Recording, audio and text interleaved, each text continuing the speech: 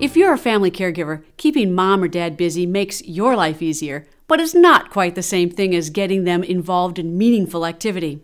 I'm Kari Berit with the Unexpected Caregiver. While there's plenty of value in helping your parents stay active and busy, in my experience, it's the slow times you spend with them that mean the most.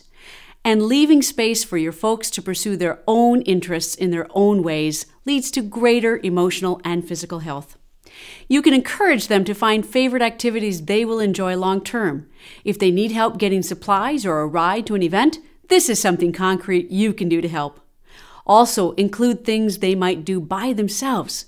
Those are the pursuits they'll keep returning to and get the most out of.